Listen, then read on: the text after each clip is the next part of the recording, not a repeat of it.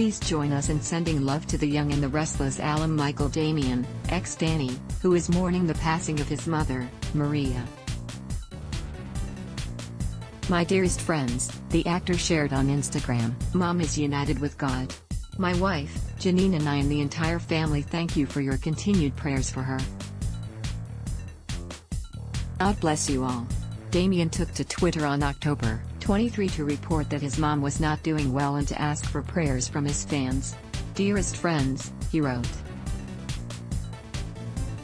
I'm sad to say my mother's health is not doing well and she needs prayers. If you have a moment, please include Mom Maria Angela in your prayers. I can't thank you enough for your support and love you all very much. God bless. On October 25, the YNR grad reported that the love and prayers were working. Mom is having a much better day today, he tweeted. If you have a second, please include her in your prayers.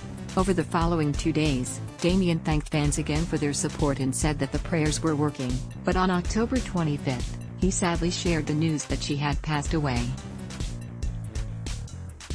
This tragic loss comes just days before Damian's latest project is set to premiere on the Hallmark Channel, the new holiday movie he wrote and directed, titled Much Ado About Christmas, following his popular run as Danny Romalotti on YNR, a character he originated back in 1983. Damian has stepped behind the camera to write and produce films.